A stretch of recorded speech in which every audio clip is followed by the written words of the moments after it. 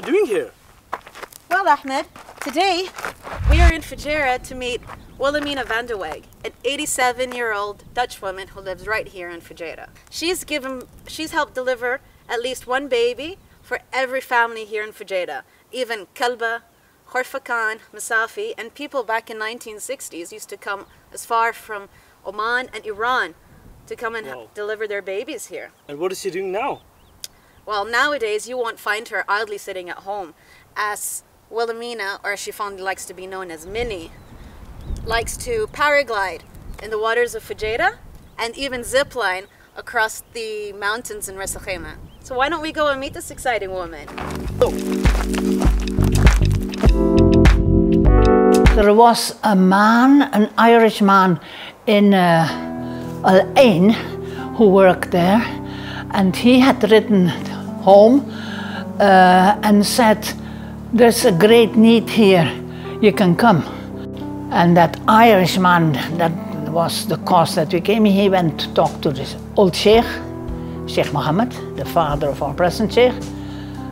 And oh yes, he wanted us very much, and so he gave us, they had 2 rows of white houses here, they were empty. We got a house to work in and a house to live in.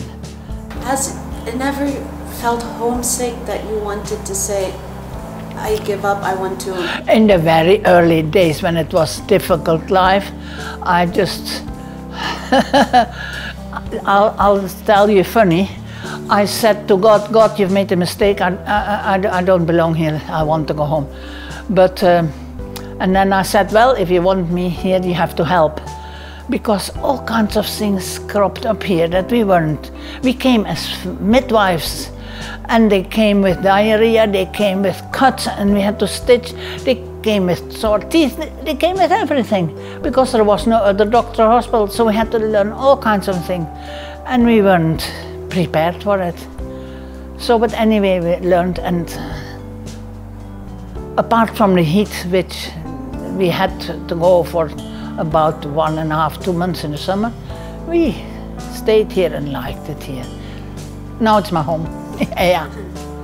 So you're planning to then retire here, just to die here. What shall I say? I have more people I know here than at home. I can at home walk through streets and nobody knows me. I can fall down and faint, nobody will know. So in here, everyone knows me. Hello, Muna, hello, Muna. So that's so nice. So what is the secret of keeping so young? Young? Tell us, yes. I'm young in spirit, but not in body. No, mashallah, you're very active also in body. I loved going to the beach and collect shells. So I've got a beautiful collection of shells. And we like to go to wadis. And so when we came and there was lots of water in the wadi, we had to get out of the car to see if the car would go on. So we came through the desert and we had driven an hour and we felt very proud. And we came back to the same spot we started. So after that we carried stones or empty milk tins and put it at certain places so that we recognized the road, and we got used to it. If you see the 2 women who are stuck, you have to help them. So that was very nice. I have kind of been anywhere and everywhere, so I just liked to see nature and see different things and people, nosiness, adventurous spirit, I don't know. I just wanted to see, you know, the world. And so the patient said, "We come from Nahwa." Oh, he said, "Where is Nahwa?" So then we had to go one day to Nahwa, you know, find it. Oh, I've done all kinds of silly things. I collected shells, I collected stones, I've collected old things. Yes, I've got things that I could give to the museum that the museum didn't have, because we wandered around in the mountains and people had left their houses and left some of the old things behind. But anything special, no. I'm just an ordinary person. And I remember one time, we were so tired.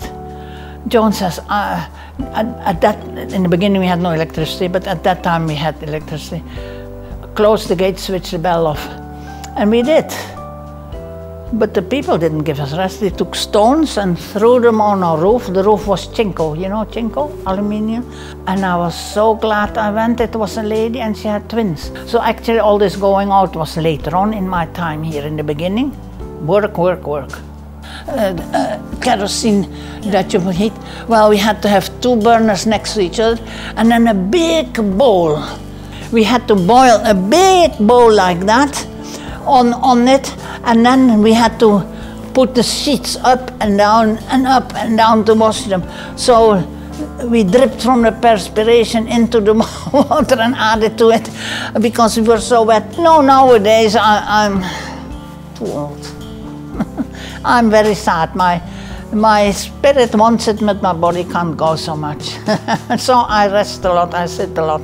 I love to go out, but I can't walk. So you had 4 generations, and the great-grandmother was 60, but then you had 60, 45, and so you can go on. So you had 4 generations. See, this is all 10.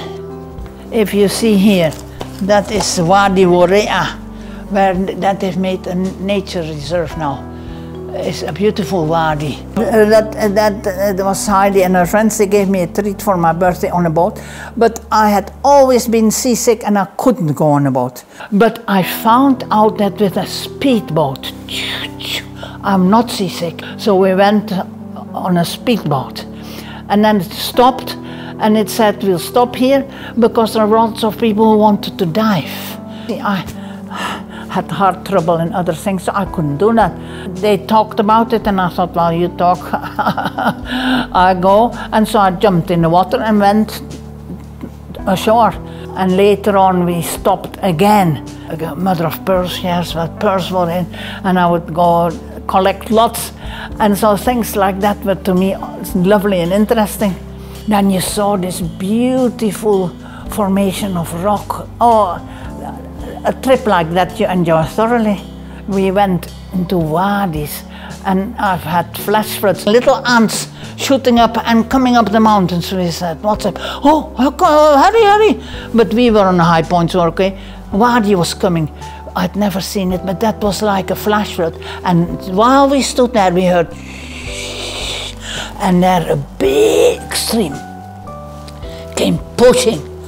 You saw that water coming literally like a wall, and then this wall went forward, pushed everything more. If a car had been there, the car would have gone. And things like that you see when you go out. You see, there are people in the bay and Sharjah, they've never seen this coast. They all see mole. And there is so much to see here. There is sea, there is mountain, there is sand. Well, I like to explore and find out. I got that glide as a birthday gift for 87. That was very nice. I'd seen it often and I said, oh, that would be nice. But then others did it and I said, oh, I would have liked. So they said, would you really? I said, yes, of course. Paragliding, speedboat, going to Khassab on a boat, going to Jebel Akhdar, Jebel Shams. Yeah, you need to be yourself, and if something looks interesting and you want to find out, do it.